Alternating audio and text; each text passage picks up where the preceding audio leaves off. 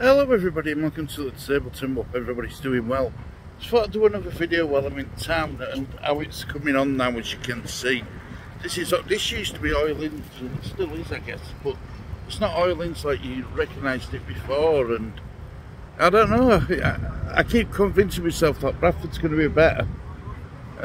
You know, once all work's done, all inconvenience and everything, and I think Bradford will be better. I just think the problem you're going to have, still got the same people coming to it, so is it going to improve that much? I don't know. I think when it's all pedestrianised, I think it'll be much better and much safer for people like me and people and kids and people with prams and stuff. I think it'll be much safer, but I just think at this moment in time it's such an inconvenience. You know, it really is, but it's got to be better, hasn't it? You know, it looks a bit of a mess now, as you can see. You know, it looks a bit of a mess, but you know,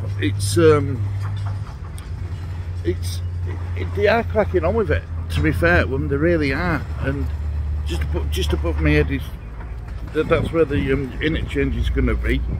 So, you know, I'm assuming that they're going to make it a lot better than what it was, and you know,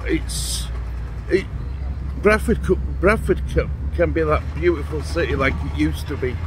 Yeah, I know people call it a shithole and stuff, but it's my shithole. I was born here, I was bred here, I was raised here, so it's my shithole. You know what I mean? And I'm proud of my roots. I really am proud of my roots. Vehicles whizzing around. It's great. You know, it's. I can see it. I can image it. I can see it in my head how it's going to look in my mind, and I do think it's going to be much better. I really do. It's just a matter of, in case of when, you know, not if. And this is probably the quietest part of Bradford, if I'm honest, where I am now. So if you go on Market Street and stuff, it's just too loud. You know, so you can't do any videoing, and I might do a video where I get Lee to run around and stuff with it and stuff, but yeah, I mean, I'm just about to head home now, but yeah, so yeah, you know, overall I'm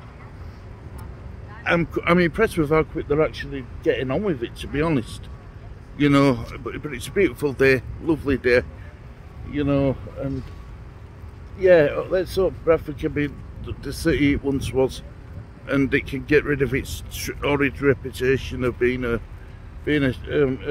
dive. But anyway, I'm going to leave it there, guys. Thank you for watching this edition of Tableton. Until next time, guys, have a great day. Speak to you all soon. Bye bye.